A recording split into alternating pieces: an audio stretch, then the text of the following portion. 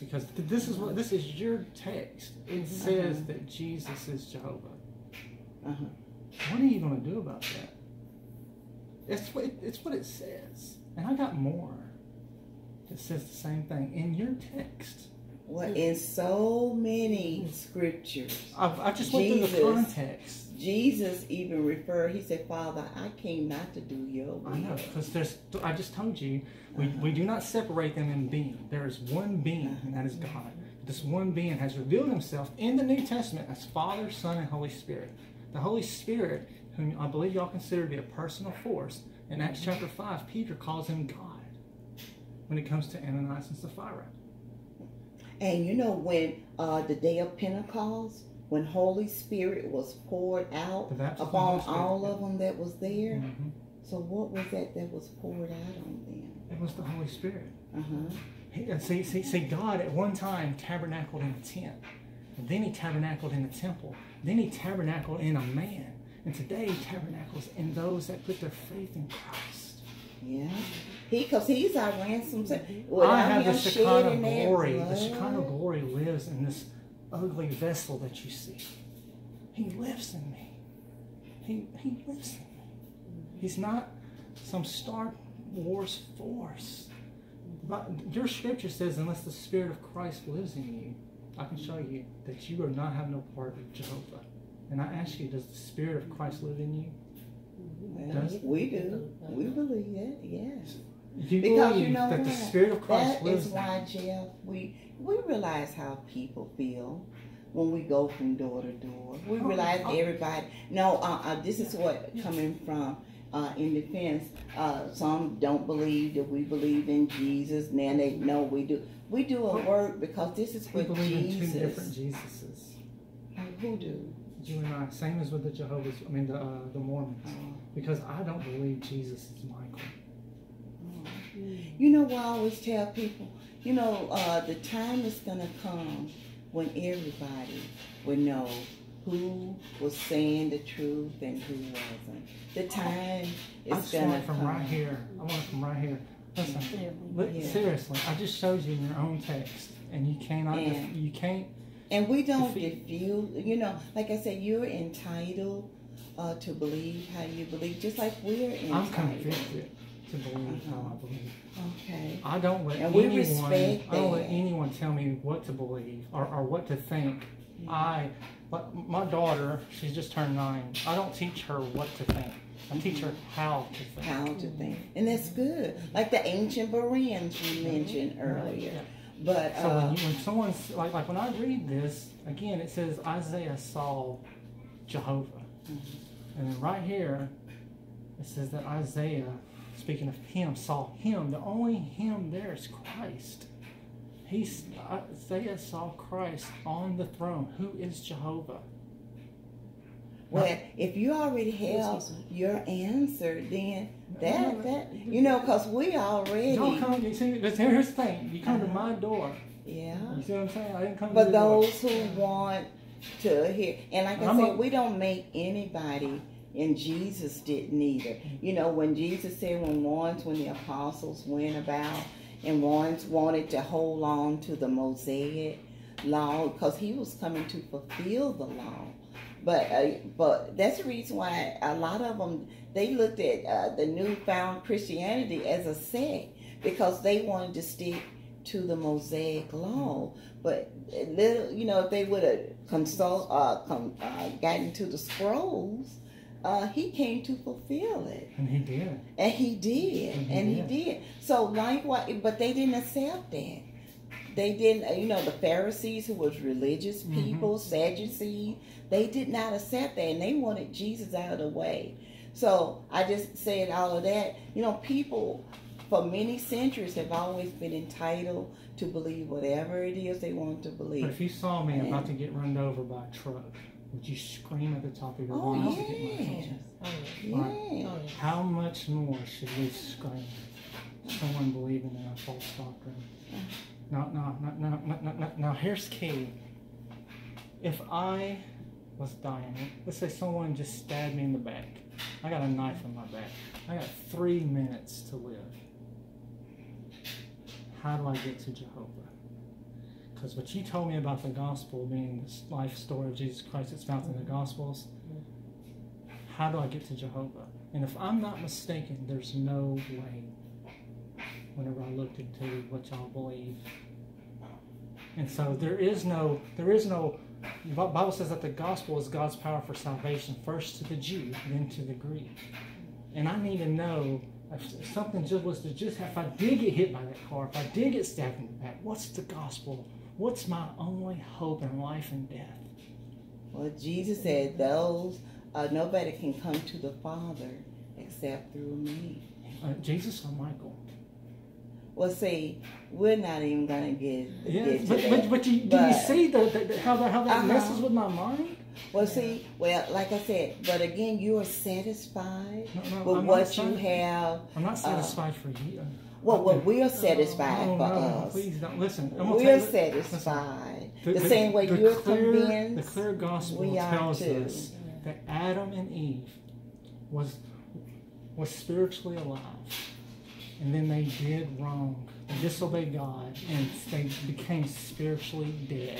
And because of what they did, it's like throwing a rock into the pond, and how that ripple effect, that ripple has taken on life. And because of that, everyone born is born spiritually dead in sins and trespasses. And we prove that because we sin and trespass.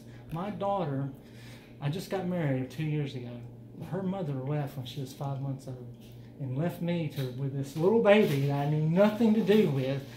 And let me tell you something, it's been a ride. But I can remember her being 3 years old and seeing a little kid walking down Walmart parking lot with a purple bunny rabbit saying, "Dad, I want that rabbit, go get it." She wouldn't have minded a bit if I kicked that little girl and took that rabbit and gave it to her. She would have said, "Thank you." Because her heart is wicked and deceitful above all things. Who can understand it? She's dead in her trespasses and sin. She proves what the Bible says by how she lives. I prove what the Bible says by how I live. But God looked down from heaven, saw that no one was going to seek him, and he became a man in the person of Jesus Christ, born of a virgin, who suffered under the hands of Pontius Pilate. And on the cross, whatever you want to call it, it doesn't matter, on that cross, the wrath of God and the mercy of God met for the first time since the creation of the world. And the mercy that I should not have gotten came to me. And the horrible punishment that I should have got fell on Christ. And by faith, I received that. And I repented of my sins.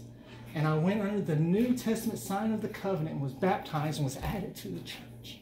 And my baptism had nothing to do with me being saved. It was by grace alone are you saved. That at the moment that I heard that message I just told you, my heart of stone got pulled out and he put in me a heart of flesh. And I can't even think nothing outside of Christ.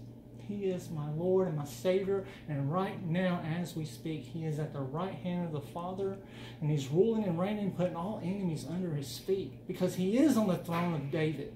He is on the throne of David right now. He is that mountain that's spoken of in Daniel, that rock that fell and crushed all the kingdoms, and that rock that's growing into a mountain that's going to fill and cover the earth. Because the true kingdom of God is the growth of the church under the rule and reign of Jesus Christ. That's what I believe.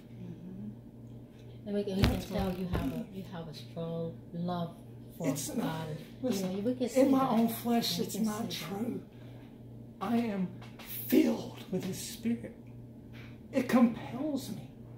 You are my neighbors. Believe I would go out there and defend you. If someone was to even now, if a man was to disrespect you, they'd have to come over my dead body. That's the kind of man that I am. That's the kind of man that I am. That's beautiful. That's the kind of man that I am. And I'm screaming at you.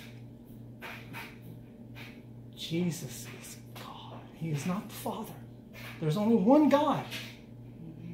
One being of God. But he has revealed himself in the New Testament. I just showed you as Father, Son, and Holy Spirit. Jesus was on the throne, and the seraphim surrounded him with 6 wings, 2 covering their face, 2 covering their feet, and 2 they flew. And they cried to one another and said, "Holy, holy, holy is the Lord God Almighty. His glory, it fills the earth." And Isaiah said, "Woe is me, for I am a man of unclean lips who dwells in the midst of people of unclean lips." That's me. And then it said that one of the angels took a burning coal that he'd taken with tongs, and he come down and he touched his lips, and he said, "This has touched your lips. Behold, it's purified you." Mm-hmm. In the New Testament, God did not send an angel with a burning coal with tongs, but he became the man, Jesus Christ, and he took upon himself flesh. And he died the death I should die. And I now live the life I should not live. I don't deserve the mercy I have. The scriptures constantly say the undeserved kindness. And that's how we all feel, the undeserved kindness. So if a knife is in my back, how do I get to Jehovah? Because if it ain't by grace through faith for the proclaiming of the gospel message, you're preaching a false gospel. And you will answer for that one day. When something like that happens, truly, these unforeseen occurrences befall us all. But our prayer to Jehovah, we pray, and he hears us.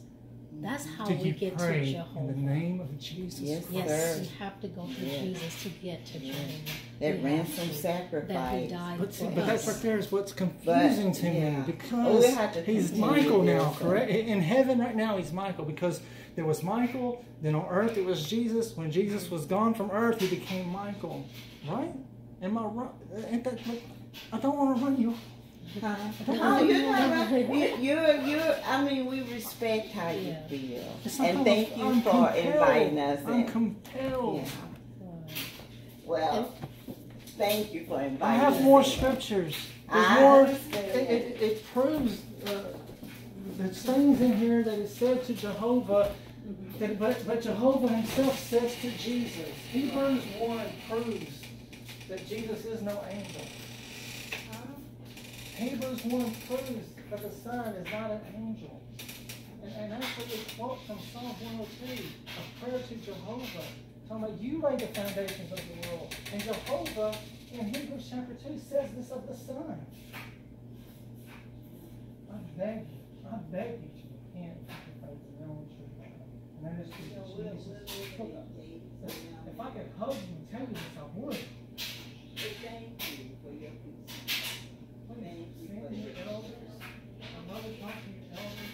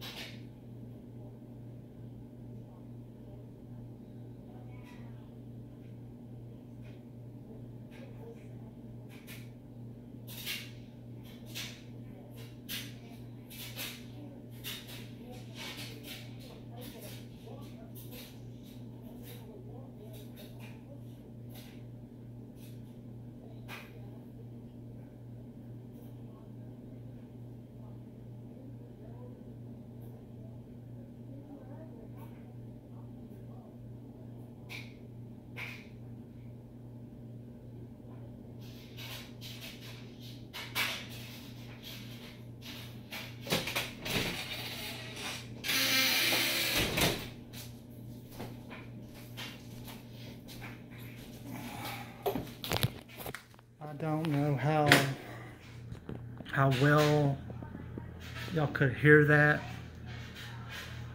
But I pray that y'all pray for them.